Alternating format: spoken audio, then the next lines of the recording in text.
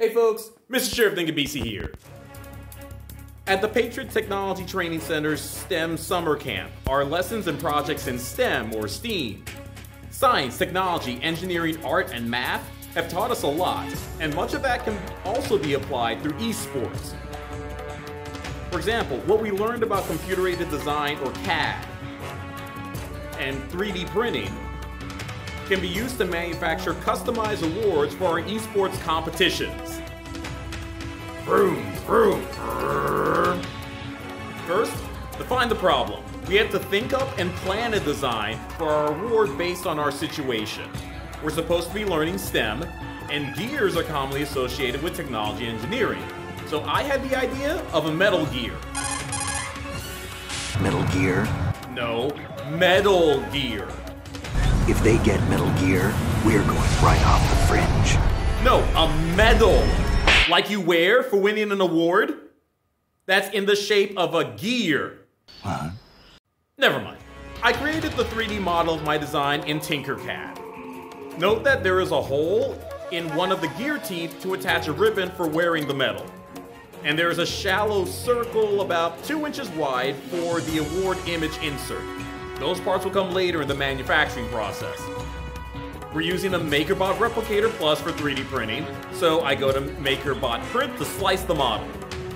Slicer software, like MakerBot Print, is used to take a computer-aided design model and convert it into instructions for the 3D printer to make the part, layer by layer or slice by slice, like slices of a cake.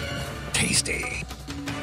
After exporting the slicer file, we go to the 3D printer and load the plastic filament most appropriate for the job. First place in the competition usually wins a gold medal, so I chose Silk Gold PLA. This type of plastic will produce a shiny, glossy finish on the print. Now, I load the part file and start the print.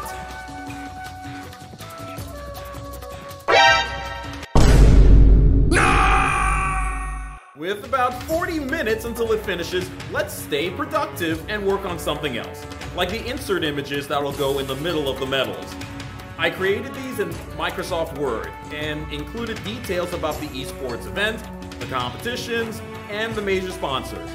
Another big thanks to the Patriots, Employee Prince George's, and the Black Student Fund for helping make all this happen. I conserve paper by adding multiple inserts per page, then print them on photo paper. To protect the image and improve visibility, I placed one of these epoxy resin dome stickers over each insert and cut them out. These resin domes are 2 inches in diameter and will fit inside the circle on the metal. Speaking of the metal, this one is done. Kept you waiting, huh? Now I have to pull it off the raft and clean up any stringing plastic. Okay, final assembly. It's showtime. Just super glue the insert on the metal.